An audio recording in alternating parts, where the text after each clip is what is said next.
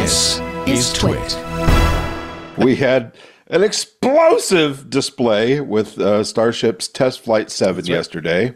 That's right. And, you know, it was halfway good. They caught the booster. Yeah. This was. I think all of our news stories this week are from space.com, but they were very widely covered by other folks. But just a day before our podcast recording, SpaceX launched their Starship Flight 7 test flight. So this is their 7th test flight. It's also the first flight of a brand new Starship vehicle. I don't think they're calling it V2, but they kind of had the pro and the con. You know, they successfully caught the booster, again, this time with really awesome camera views of the booster coming down from the gantry arm itself, which was crazy. And that seemed to have go very, very well.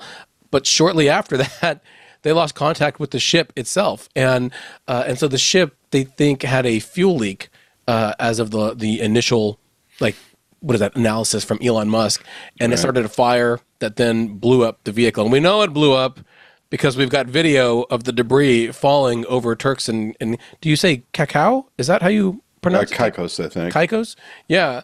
And I actually got called by a news writer from there last night look to at ask that video. Holy I know, moly. isn't it in this video that people are seeing on our video stream? It's like cell phone video of the rocket going up and then it just explodes, and then in another clip you see just this huge, massive fiery debris. I mean, the Starship is like 120 feet tall. It's really big, and it's just all coming down over the kind of palm tree area, really, really tropical, really lush. Other videos I've seen are people where it's passing right over their house or over ships and boats that they're on. So there is an FAA investigation into this now, because this is different than the standing FAA license approval that for failures that they have, which means that, you know, there's no threat to loss, there's no threat to life, there's no threat to property. When you have debris passing over populated areas, there is that threat, I would assume. So we're going to have to see how this investigation goes. But it was a brand new version of Starship. Lots of different changes.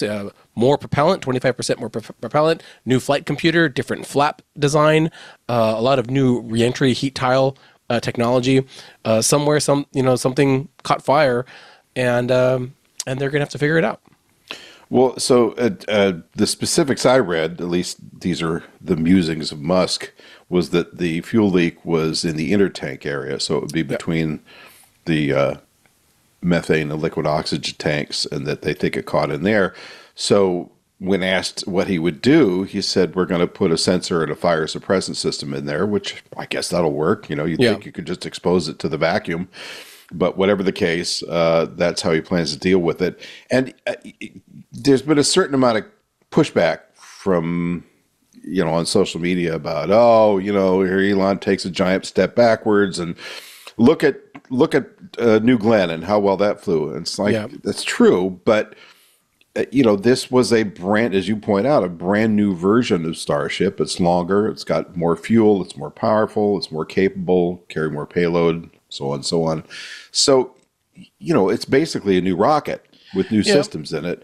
It's not everything scales 1-to-1, right? So you have to give it a break here. And I would just remind everyone, and this is a company that lost a NASA payload rocket, and then 6 months later, returned to flight. SpaceX has been building these ships at scale. It's not like they don't have another one like already complete and ready to come out to test again.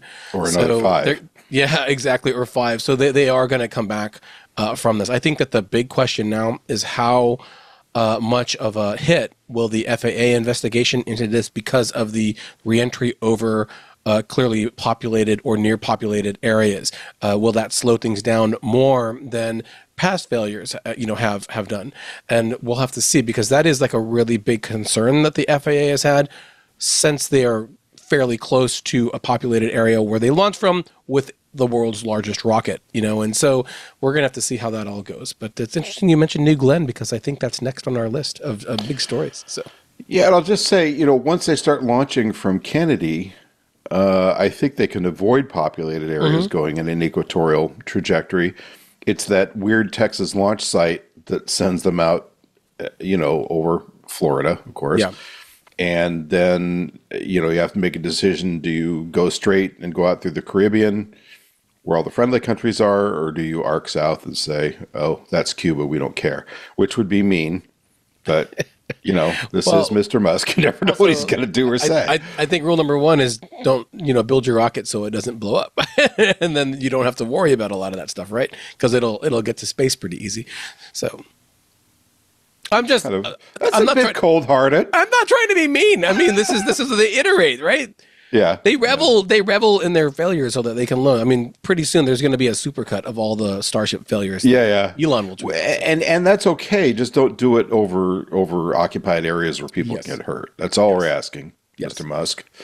Because deep in his heart, I think he really does like humanity in some cold way. All right. Next up. Watch yourself, Rod. Next up. We're going to get letters. So... Hey, all PR is good PR. Hey, if you enjoyed this clip, be sure to check out This Week in Space. You can find us on your favorite podcast app or see the link in the description below. See you there.